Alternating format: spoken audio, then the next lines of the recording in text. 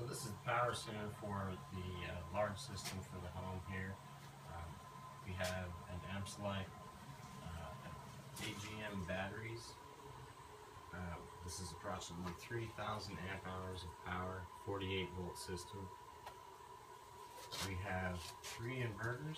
Each of these is an 8,000 watt inverter, radian series inverter. These can serve a lot of different functions. They can be grid tied, they can sell back, they can act as a mini grid.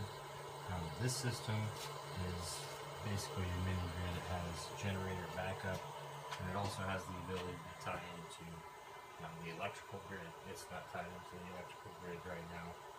It's been operating off-grid for about 2 years now, but it's functioning well. We have 3 charge controllers. Each one of these charge controllers services one of the 3 towers outside.